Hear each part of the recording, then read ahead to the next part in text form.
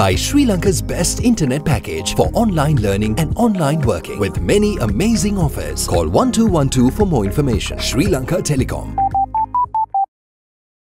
ලෙන්ගතුකම වැඩි කරගන්න ලව්ජු රුපියල් 50ට අඩු කළා. මාමේ එන්න අපිට එකක් බොමු.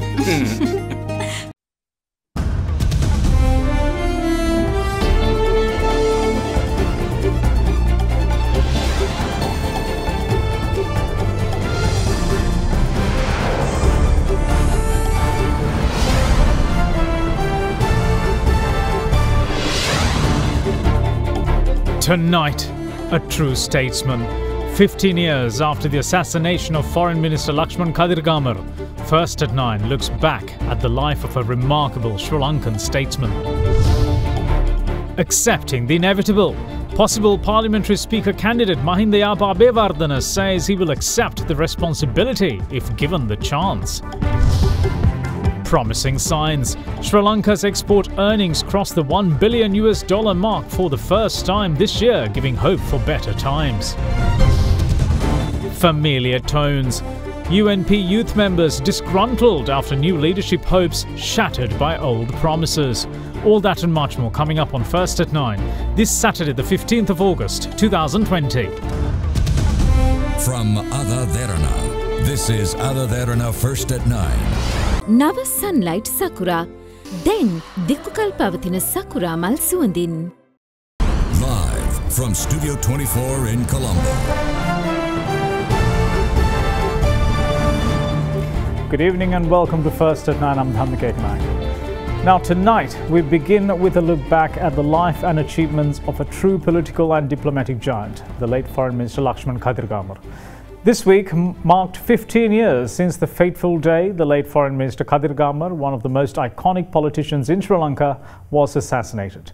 Recognized as a true Sri Lankan, a patriot with a selfless desire to serve one's nation, respecting democracy, he strove to be an exemplary statesman. However, those same exemplary qualities were ultimately the reason that made him the prime target of the deadly terror group, the LTTE.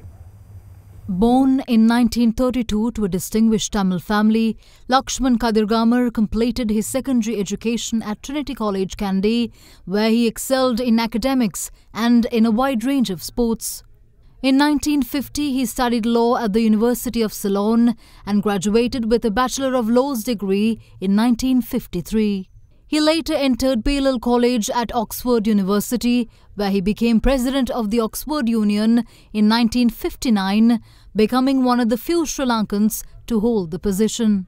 Prior to his eminent political career, Kadirgamar also served as a consultant at the International Labour Organization in Geneva and as director of the Asia-Pacific region at the World Intellectual Property Organization.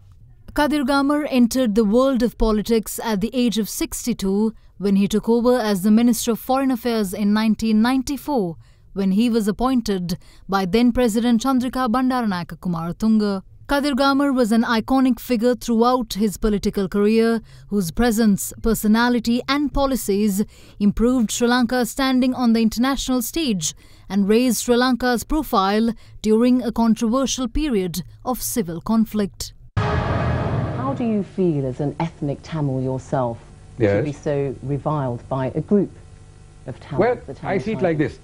At birth, I was given a label. If, having been given that label, the LTT, nobody else, the LTT wants me to accept and approve everything that they do. The suicide bombers, the child soldiers, the political assassinations, the extortion of what. But how does it make you feel? You've got to go around. I'm coming to that. Before I tell you what I feel, let me give you my rationale. Now, if being opposed to all that makes me a traitor, which is what they call me sometimes, I am absolutely delighted to accept that appellation. I do it with pleasure. Despite being a Catholic, the late minister was instrumental in the adoption of the Vesak Day resolution at the United Nations General Assembly on the 15th of December 1999. He also played a significant role in having the LTTE banned internationally, including by the United States and the United Kingdom, which helped deprive the terror outfit of their primary sources of funding. His steadfast campaigning on the global stage against the LTTE and his commitment to a united Sri Lanka ultimately made him one of the biggest targets of the terror group. The LTTE has conscripted thousands of teenage children to fight its war. Involving children as soldiers has been made easier by the proliferation of inexpensive light weapons. But the LTTE is committing more dastardly, more heinous crimes against Tamil children. It brazenly kidnaps them or lures them to its cause by glorifying and romanticizing war. Ultimately, on the night of 12th August 2005, Kadirgamar paid the ultimate price when he was killed by a sniper bullet fired by an LTTE deep cover operative while at his residence. Lakshman Kadirgamar posthumously awarded the title of Sri Lanka Abhimanya, Sri Lanka's highest state honour by the government, for his noble contributions to the country. In 2005, almost 50 years after leaving the hallowed halls of Oxford University, Kadirgamar's portrait was unveiled at the Oxford Union, a gesture of the honour and respect he commanded throughout his life. I would like, if I may, to assume that I can share that honour with the people of Sri Lanka. Because I am very much a product of Sri Lanka. I had my schooling there, my first university was there, I went to the law college, and by the time I came to Oxford as a postgraduate student, well, I was a reasonably mature person. Oxford, I think, was the icing on the cake, but the cake was baked at home.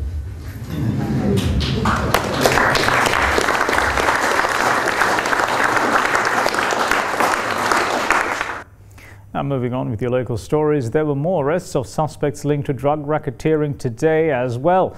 Among them are 3 suspects who had 73 million rupees in their bank accounts.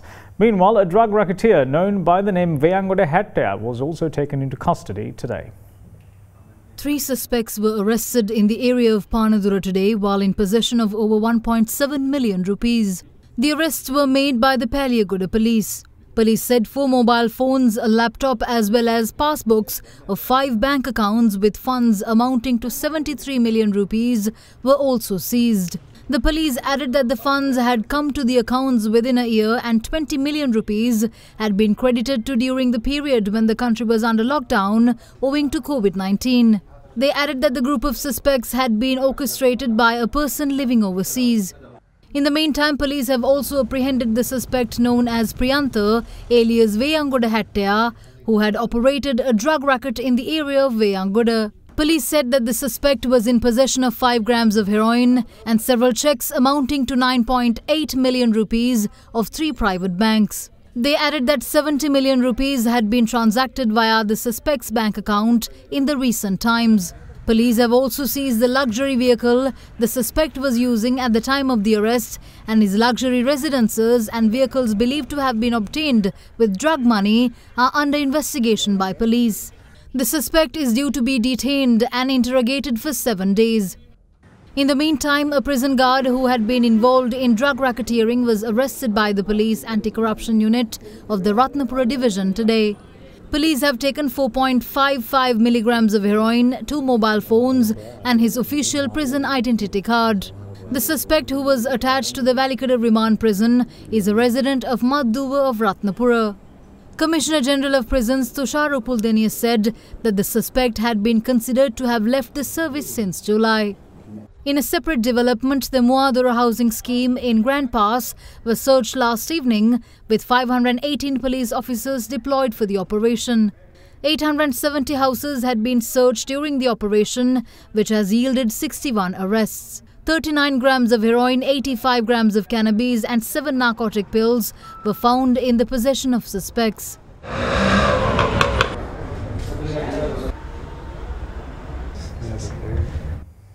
With speculation rife over who will take on the responsibility of controlling parliamentary proceedings for the next 5 years, possible candidate Mahinda Abeyewardena stated today that he is not averse to taking on the role if he is chosen by party consensus. He made these comments at a ceremony to felicitate his supporters who contributed to his victory at the general election. Mahinda Abeyewardena, who contested from the Matara district representing the Sri Lanka Podujana Peramuna, had organised a public gathering in the area of Panatiyana in Valigama today to thank his party members for his victory. ඒක ඉතින් සභාවේ මතය මට ඒක කියන්න අමාරුයි සභාවේ මන්ත්‍රීවරුන්ගේ මතය අනුව තමයි ඒක තේරෙන්නේ. මම කැමැත්තේ සම්බන්ධව මගේ ඉතින් මගේ අකමැත්තක් මම ප්‍රකාශ කරලා නැහැ කොහෙද. මෛත්‍රීපාල සිරිසේන මහත්මයාට ඒකට ඉල්ලලා තිබුණා. ඒක දන්නේ නැහැ. එතුමාගෙන් තමයි අහන්න ඕනේ. Now, Prime Minister Mahinda Rajapaksa today participated in a ceremony to declare open the first permanent home for the Amarapura sect of Buddhism in the sect's 200-year history. Prime Minister Rajapaksa donated the land for the building back in 2011 during his term as president. The new Sangha Council building of the Amarapura sect, constructed in Wellawatta, was ceremonially declared open by Prime Minister Mahinda Rajapaksa today. The land for the building was donated 9 years ago by the then President and current Prime Minister Mahinda Rajapaksa to construct the building for the Amarapura sect, which had not had a permanent building or address in its entire 200-year history. The three-story building, which will house all 22 chapters of the Amarapura sect, has been dedicated to Sir Cyril de Zoysa, an iconic figure who made great contributions to the Buddhist faith. Amarapura Nikaya මීට වසර 214කට පමණ පෙර ආරම්භ කරනු ලැබුවත් මෙම නිකායේ සංඝ සභාව වෙනුවෙන් ස්ථීර ගොඩනැගිල්ලක් තිබුණේ නැති බව අපි දන්නවා. ඒ වගේම මෙම ගොඩනැගිල්ල සඳහා භූමිය පරිත්‍යාග කිරීමට මට අවස්ථාවක් ලැබීම පිළිබඳව මම සන්තෝෂ වෙනවා. ඊටම ලබා දීලා ආන්දෝලනයක විවෘත කරන්නත් අවස්ථාව ලැබෙන්නේ බොහොම කලාතුරකින්. නැත්නම් අපි හදනවා වෙන අය විවෘත කරනවා. පාර්ලිමේන්තුව යන හාමුදුරුවෝ රණ්ඩු වෙන වෙලාවක මේ වගේ උත්සවයකට සම්බන්ධ වෙන්න ලැබීම මම සන්තෝෂ වෙනවා. We will see you once more after this break. Don't go away.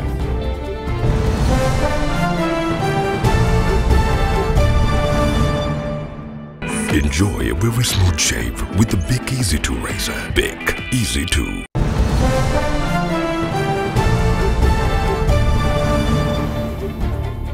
Welcome back. You're watching First at 9. Now, leader of the United National Party, Ranil Wickremesinghe, says that a new youth leader will be appointed through a mechanism that will be set up to face the forthcoming elections. Despite remarks made by Wickremesinghe during a party meeting that was held today, some of the members of the UNP, however, are unsatisfied with the leader's promise. All those who had contested the general election under the ticket of the United National Party and lost were summoned to the party headquarters, Sirikota, today. During the meeting, leader of the UNP, Ranil Wickremesinghe, said that a new mechanism consisting of youth will be set up to face the forthcoming provincial council elections while continuing party activities. He had added that a youth leader will be appointed via the mechanism after the provincial council elections. දකුණු පළාතෙන් අපිට නායකයෙක් තෝරගන්න ඕන වජිරාභිවාදන සුසු කියලා මම යෝජනා කරනවා. නායකත්වයේ මණ්ඩලයක් එක තාම මාසයක් දෙකක් යනකම් අපි එදා යන්න බලන්න. හරි නායකයෙක් එනකම්. අනාගත නායකයා වෙන්න ඕන රොනි ජෝධ මෙතුමා. තරුණ නායකත්වයක් අපිට අවශ්‍ය නිසා හැමෝම ඉල්ලන්නේ රොනි ජෝධ මෙතුමා තරුණ නායකෙක් නිසා. සිංහල බෞද්ධ ඡන්ද අපිට වැටලා නැහැ. සජිත් මහත්තයා පිළිට වැටලත් නැහැ. ඒ නිසා මේ සිංහල බෞද්ධ ඡන්ද ගන්න පුළුවන් එක මනුස්සයා කරු. නායකතුමා අද මොනවද කිව්වේ? අද නායකතුමා කිව්වේ ඉතින් පළාත් සභාවෙන් පස්සේ තීරණයක් ගන්නවා කියලා. අලුත් බලාපොරොත්තුවක් තියන ආවේ අලුත් තරුණ නායකයෙක් බිහි වෙයි කියලා. හැබැයි අලුත් නායක කෙනෙක් ආයෙත් අලුතෙන්ම පත් වෙච්ච නායකයා තමයි රනිල් වික්‍රමසිංහ කියන්නේ තියෙන තමයි. අපි අලුත් අපේක්ෂක විදිහට අපිට ඇත්තටම කනගාටුයි. නායකතුමා තාමත් යන්නේ නැහැ. බොරුවට කියන්නේ. කතාවෙන් තීරණ සම්පූර්ණ බොරුවක් කරන්නේ නායකතුමා තාම ඉන්නවා. දැන් කරු මහත්තයාට ආවොත් මොකද්ද වෙන්නේ? කරු ප්‍රශ්නයක් නැහැ. ප්‍රශ්නයක් නැහැ. දැන් රනිල් ආරක්ෂා කරගෙන ඉන්න හදන්නේ කවුද මේකේ? ඒක තේරෙන්නෙත් නැහැ. මොකද ඔක්කොම නායක වෙන්න හදනවනේ. මේක ප්ලෑන් එකක්ද කියලා තියෙනවා වෙලාවකට. මොකද පළාත් සභාව වෙනකමුත් එතුමා ඉන්න තමයි try කරන්නේ. ඒ මොනොත් අපි නම් පළාත් සභාවට ඉදිරියපත් වෙන්නේ අලුත් අපේක්ෂක විදිහට. වෙන කරන්න දෙයක් නැහැ. හරිම කනගාටුවෙන් යන්නේ. ඒ ඇත්ත එක දිවා භෝජන සංග්‍රහයක් ගත්තා. ඒ කියන්නේ පරාජය ජය සැමරීමද? නෑ පරාජය කියන්නේ ජයග්‍රහණේ මාවත. ඉතින් මෙච්චර පරාජයට ලක් කරලා ඇයි ඔබතුමාලා කල් මරන්නේ මේ වගේ ප්‍රශ්නේ තව දුරට දිග්ගැස්සෙන්නේ? දේශපාලනයයි මාධ්‍යය වෙනස් නේ ඒකයි. කවුරු හරි අලුත් නායකයෙක් තෝරගන්නකම් නායකතුමා රැඳි සිටින්න ඕනේ. නායකයෙක් නැතුව පක්ෂයක් ගෙනන්න බෑනේ. නායකයා මහලකම් මුයි ඉන්න ඕනේ අලුත් එක්කලා තෝරගන්නකම්. කරු ජයසූරිය මහතාගේ තත්ත්වය කොහොමද? එතුමා ඉදිරිපත් වෙලාද තියෙන්නේ? එතුමාගේ නමත් යෝජනා වෙලා තිබ්බා. ඔබතුමාලා දැන් නායකත්ව මණ්ඩලයක් පත් කරලා තියෙන්නේ. ඒ විදිහට දැන් කටයුතු කරන්නේ කොයි විදිහටද යන්නේ වැඩ? ඒ වගේ අදහසක් තමයි ඊයේ කෘත්‍යාධිකාරී මණ්ඩලය ඉදිරිපත් උනේ. ඔබතුමා එන්න ඕන කියලා කියන බහුතරයක් ඔබතුමා තමයි තරුණ නායකයා කියලා. සූදානම් නැද්ද අරගෙන මේක වැඩ කරන්නකොට? සූදානම් අනිවාර්යයෙන්ම මේක සියලු දෙනාගේම සහයෝගය ලබා ගත්තොත් අනිවාර්යයෙන්ම නායකත්වය අරගෙන මේ පක්ෂය හදන්නට මම සූදානම්. ඉතින් නමුත් සියලු දෙනාගේම සහයෝගය අවශ්‍යයි. Moving on with other local stories, the government's repatriation efforts are in full swing, with 598 Sri Lankans being flown back to the island during yesterday and today. Now, among those who were repatriated are 10 returnees from China, 296 returnees from Oman, 246 from Lebanon, 40 returnees from the United Arab Emirates, while the remaining 6 are from Kuwait. All the returnees were subjected to PCR tests and were subsequently directed for quarantine. Meanwhile, 3 fresh COVID-19 cases were detected in the island today. This puts the country's number of active coronavirus cases at 212. The overall number of COVID-19 recoveries, meanwhile, stand at 2,666.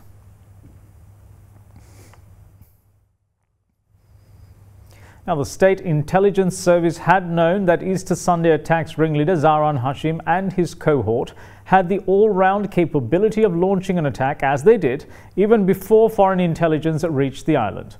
This was conceded by former Chief of the SIS Nilantha Jayawardena himself while giving evidence before the Presidential Commission of Inquiry probing the attacks. Former Chief of the State Intelligence Service Nilantha Jayawardena gave evidence before the Presidential Commission of Inquiry for the 11th day yesterday. The Additional Solicitor General representing the Commission asked Jayawardena as to how the officials were manoeuvred upon receiving foreign intelligence. The witness said that by the time foreign intel was received, he was already aware that technical equipment of the attack's ringleader Zaran Hashim, who was abroad following the Marwanala attack, were being operated. He added that despite closely following the matter, reports from relevant units were not forthcoming. Furthermore, the witness noted that the information on Zaran, possessed by the Army Intelligence, was given following the conclusion of the Intelligence Review meeting held on the 19th of March in 2019, and it informed that Zaran is out of the country. When the Commission questioned Jayawardena whether he believed it, the answer was that there was no reason to accept it. The Commission also asked the witness whether he considered the intel given by a foreign intelligence agency on the 4th of April to be true. The former SIS chief responded saying that an assessment on the probability was done. When the Commission further questioned the witness as to whether he was aware of Zaran and his cohort's capability to carry out such an attack, Jayawardena replied that he knew of the group's mental capacity to perpetrate such an attack and not the practical capacity. He went on to say that he was unaware of the terrorist's practical capability even after explosives were found in Vanatha. However, the Commission continuously questioned the former SIS head as to whether he was aware of the terrorist's physical capability to carry out an attack by the time foreign intelligence was received. The witness's answer was that he did know of the terrorist's physical capacity to conduct an attack. The Commission then asked the witness as to what was the need to investigate further, even after information was passed on the 4th of April in 2019. Former Chief of the State Intelligence Service Nilantha Jayawardena responded saying that he forwarded that piece of intel to his officers and called for a report. Once he received the report the next day, Jayawardena said that he dispatched SIS officers to the relevant areas on the same day. The witness said that after dispatched officers submitted a preliminary investigation report, he brought the IGP up to speed on the matter, and by the 7th of April, the National Intelligence Chief and the Defence Secretary were also briefed. An underprivileged youth from Mirissa has reportedly been physically tortured for a period of 48 days at sea at the hands of his fellow crewmen aboard a multi-day fishing vessel. Shehan Pramod, a youth who ventured out on his first trip to sea in search of a better life for his parents and his 4 siblings, was forced to endure levels of inhuman torture for the simple reason of having accidentally dropped a fish back into the sea. The 48 days of torture have turned a healthy young man into a relative invalid and caused immense emotional trauma to a family that have received no justice as yet. Shehan Pramod, a youth from Mirissa in Mathura, first went out to sea on the 28th of June. The reason for the young man to venture out to sea aboard a deep-sea fishing trawler for the first time was due to his family situation. With 5 young children to feed in a family that lives in extreme poverty, Shehan was the family's only hope for a source of income and hope for a better future. However, little did Shehan know that what promised to be a route to a better life for him and his family members would ultimately lead to 48 days of inhuman treatment from his fellow crew members. A hale and hearty young man at the beginning of his journey to sea, Shehan arrived back on shore almost 2 months later, a relative invalid. The reason Shehan gives for his inhuman treatment was his having dropped a large fish back into the sea when pulling in the day's catch. Shehan also revealed to his parents that he endured a daily torrent of physical abuse from the older crewmen of the boat since that incident. මගේ දරුවට හොඳටම ගහලා තිබ්බා. මාස ගානටම දරුවට හැයට කන්න බොන්න දීලත් නැහැ. දරුවට හොඳටම වද දීලා කෑවයි කියලා බැඩියෙන් කෑවයි කියලා කට දෙපැත්තට මැදලා ඉරලා තිබ්බා. බඩගින්න ඉන්නවකට චොකලට් බිස්කට් එකක් අරගෙන කන්නේ කියලා. ඒකත් උදුරගෙන ඔළුවට නෑම්බිලිනුත් ගහලා මිටි වලින් ගහලා මදු දැල් වලින් ගහලා ඇඟපත සේරම තුවාල දාලා තියෙන්නේ. බෝට්ටුවේ තියෙන ආයුධ වලින් එහෙම ගහලා තියෙනවා. මොහොතට අරන් ගිහලා කොණ්ඩෙත් කපලා. අපි කියන්නේ මට සහනයක් ලබා දෙන්න දරුවගේ කොඳුරට පෙළ සේරම කැඩිලා තියෙනවා. ඒකට ප්ලේට් එකක් දා ගන්න ඕන. අපිට ඒකවත් ගන්න හරියටවත් කමක් නැහැ. මගේ මහත්තයා කුලී වැඩ කරන්නේ. මට දරු 5 දෙනෙක් ඉන්නවා. අපිට තාම නීතියමක ක්‍රියාමාර්ගයක් අපිට තාම හම්බුන්නේ නැහැ. However, after our news report this afternoon, the boat owner had visited Shan's residence and given the family 25,000 rupees towards his medical treatment. Meanwhile, police say that the suspects responsible for this dastardly act have since fled the area. We will see you shortly. Bear with us.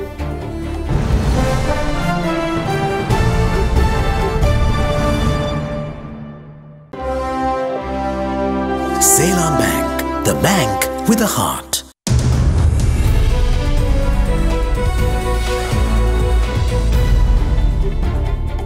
Welcome back to First at 9. Now, the Export Development Board today reported the first signs of recovery within the country's export sector hit by the COVID-19 pandemic. Export earnings for July passed the $1 billion mark for the first time since January this year, giving the sector hope for better times in the year ahead. Sri Lanka's exports have surpassed the $1 billion mark in July for the first time since January this year. Earnings from merchandise exports recorded a double-digit growth rate of 11.31% in July 2020 to $1.09 billion compared to July 2019. What's more, July 2020 earnings from merchandise exports increased by 20.3% compared with June. The Export Development Board says that the strong performance is consistent with the gradual lifting of COVID-19 restrictions locally and internationally. The EU region accounted for 21.17% of the increase, while South Asia and the Middle East accounted for 11.47% and 8.91% respectively in July 2020 compared to July 2019. The United States, the largest single export destination, accounted for $256.09 million in exports in July 2020, a 5.67% increase in comparison to $242.36 million in June 2020. In the meantime, July tea export earnings, which made up 12% of total merchandise exports, increased by 17.63% year-on-year to $130.93 million, with export volumes also increasing by 11.24% during the month. The increase was mainly attributed to high demand for Ceylon tea from Turkey and Russia. Meanwhile, export earnings from spices and essential oils also increased significantly in July 2020 year-on-year, with cinnamon up by 63.6% and pepper up by 46.3%. Earnings from apparel and textiles and rubber-based products grew significantly during July 2020, owing to higher demand for personal protective equipment. PPE-related export earnings were recorded at $115.1 million in July 2020. Meanwhile, export earnings from apparel and textiles increased by 16.16% to $467.04 million in July, compared with $402.04 million in June 2020. However, a 1.37% year-on-year decline was recorded for the month. In the meantime, the top 5 export destinations during the January to July 2020 period were the United States, which accounted for $1.403 billion of exports, and the UK, which accounted for $461.7 million. Exports to India were recorded at $339.4 million during the same period, while Germany recorded $312.6 million and Italy $233.5 million. In addition, exports to the EU region recorded an increase of 21.67% to $356.64 million in July 2020. Meanwhile, exports to the UK, as the largest trading partner in the EU region, recorded an increase of 18.66% to $100.1 million in July 2020 compared to the previous year. The S&P 500 ended nearly flat yesterday despite coming close again to its record closing high as data on the US economy added to uncertainty over the recovery. The benchmark index at one point was up 0.15% to 3,378.15 but closed marginally lower. On Wednesday and Thursday, the S&P 500 briefly traded above its February 19 record close of 3,386.15 but lacked momentum yesterday. According to data from yesterday, US retail sales increased less than expected last month and could slow further due to spiraling COVID-19 cases and a reduction in unemployment benefit checks. Separately, readings showed that US factory output increased more than expected in July, but remained below pre-pandemic levels, while consumer sentiment was largely steady in the first half of August. The Dow Jones Industrial Average rose 0.12% to 27,931.02. The S&P 500 lost 0.02% to 3,372.85. And the Nasdaq Composite dropped by 0.21% to 11,019.30. For the week, however, the S&P 500 rose 0.6%. The Dow added 1.8%, while the Nasdaq gained 0.1%.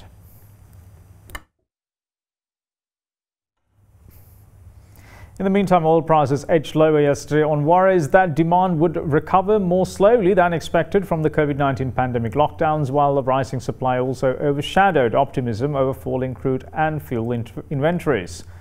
Now, this week, two prominent forecasters, the International Energy Agency and the Organization of the Petroleum Exporting Countries, trimmed their 2020 oil demand forecasts.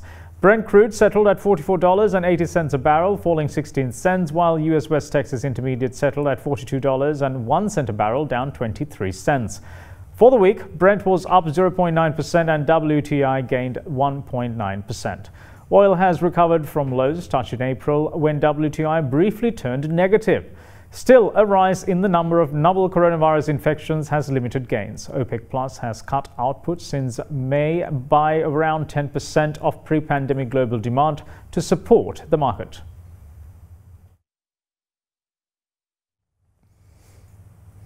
Now, the Derana Dialogue Prashansa 60 Plus Season 3 finals are set to be held tomorrow night to choose who will reign as the country's best senior citizen entertainer this year. Which has seen hundreds of participants all over the age of 60, has garnered much public anticipation to see which of the finalists will prevail. Viewers can look forward to an exciting and glittering program tomorrow, where they can watch and participate in choosing their pick for the big prize.